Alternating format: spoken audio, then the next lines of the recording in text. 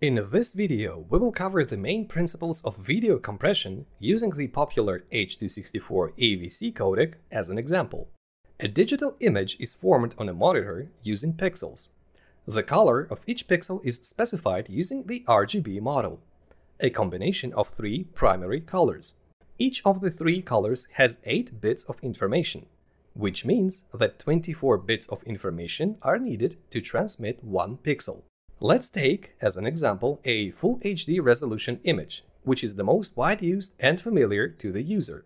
Without compression, it requires about 50 megabits to transmit such an image. It should be noted that the video consists of a sequence of images. Given the fact that a typical streamed video comprises 25 frames per second, the amount of the transmitted data increases to 1.2 gigabits per second. Without compression, the large-scale transmission of such amount of video data is not possible. The average internet data transfer speed at the end of 2023 was reported at only 85 megabits per second. With the widespread distribution of color television, there was a shift to YCRCB or YUV, a different color space model used for transmission and storage of digital video. This model is based on several components: the luminance component, named Y, and two chrominance components, named CR and CB. Each component also comprises 8 bits of information. The YUV model assumes that human perception is less sensitive to color than it is to brightness. The YUV model includes a wide range of chroma subsampling formats. The most common format is 4:2:0. This means that the luminance information is transmitted in full, but only half of the color samples are transmitted. Such a conversion leads to irrecoverable data loss, although the human eye does not see the difference. Transferring a full HD 25 frames per second video will require only 600 megabits per second, which is already 2 times less than in case of using an RGB model, but is still too much for organizing a large-scale transmission. Encoders are used to reduce the amount of data while maintaining high video quality. 1 second of Full HD video compressed by an H.264 AVC encoder will require only 6 to 8 megabits per second, which is 200 times less than an uncompressed RGB model. The core compression principle of any encoder is based on the idea of the video frame's prediction and transferring the difference between the predicted and the original frames. The better the prediction algorithm works, the more efficient the compression process is. We will demonstrate the operation of the AVC encoder using the Elecard StreamEye video quality analysis tool. The first stage starts with the partition of the frame into macroblocks. For H.264 AVC standard, the maximum macroblock size is 16 by 16 pixels. However, complex areas of macroblocks with many details can be further divided into smaller blocks up to 4 by 4 pixels. At the next stage, the encoder forms the predicted frame using 2 possible types of prediction: spatial or intra-prediction. Such areas are highlighted in red on the frame. In this type of prediction, the encoder selects the prediction mode for each block and searches similar areas of the neighboring blocks of that frame, to the left and/or directly above the predictive block. For 4x4 and 8x8 blocks, 9 intra-prediction modes are available. A DC prediction. In this type of prediction, an arithmetic mean value of neighboring pixels is written to the current block.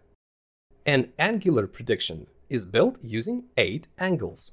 For 16 by 16 pixels macroblocks, a plane prediction mode is additionally available. In this mode, the predicted pixels are defined by an equation of the plane. The second type of prediction is called temporal or interprediction. In this type of prediction, the encoder looks for a block which is most similar to the current one among neighboring frames. Interprediction might be unidirectional or bidirectional. For unidirectional interprediction, the areas of the preceding frames of the display sequence are taken. The blocks predicted in such a way are highlighted in blue, and the frames used for such prediction are called reference. For bidirectional prediction, areas of both preceding and subsequent frames are taken. Such areas are highlighted in green. The reference frames used in the process of interprediction are added into the decoded picture buffer, DPB, as two lists. The 0 list contains the preceding frames, and the 1 list contains the subsequent frames. These frames will be further used by the decoder in the process of decompression.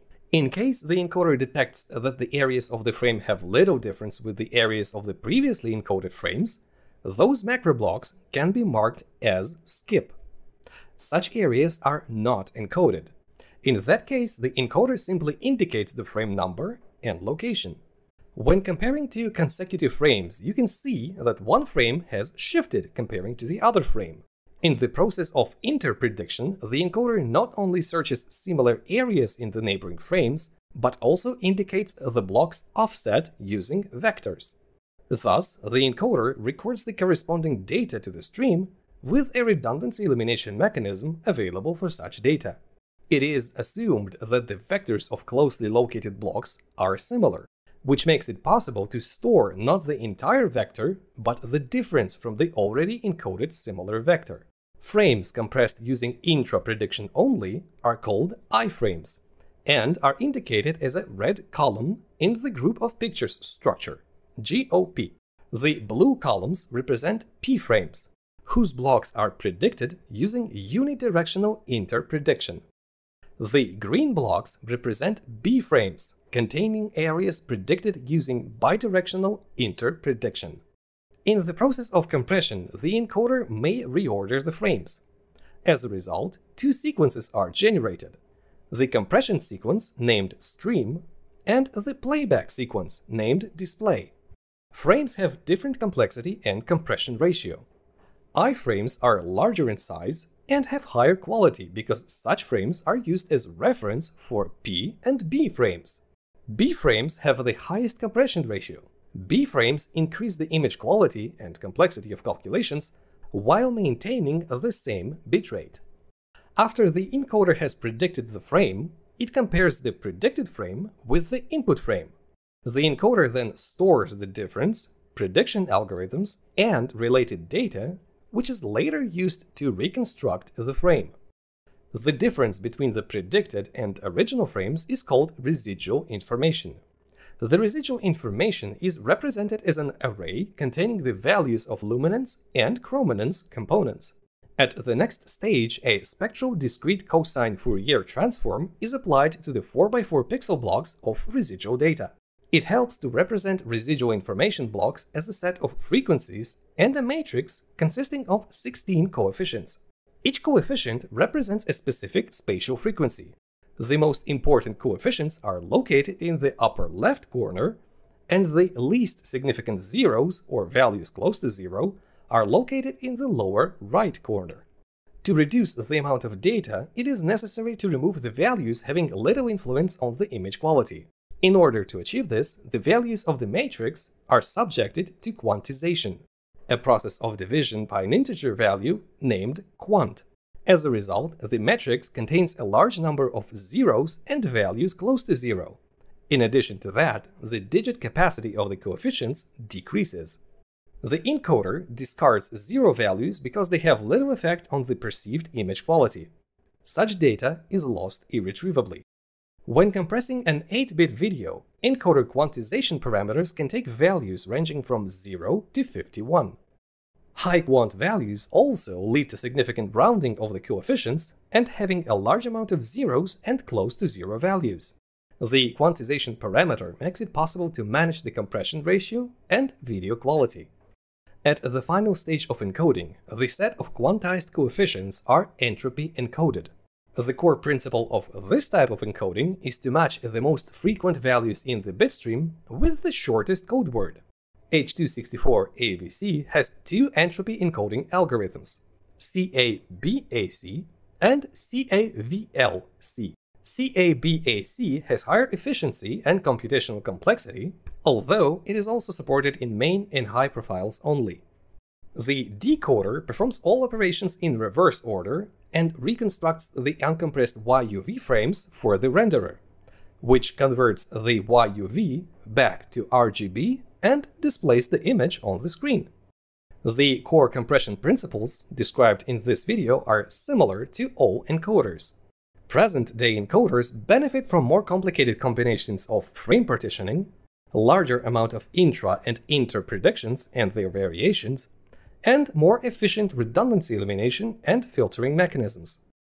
The quality of video compression at all stages can be analyzed using Elecard's StreamEye Studio. We understand that sometimes you might need help. Elecard has a support team, as well as an engineering team, that can help structure a solution just for you. We can help you with your video analysis needs for projects of any scale and complexity. Thank you for your time.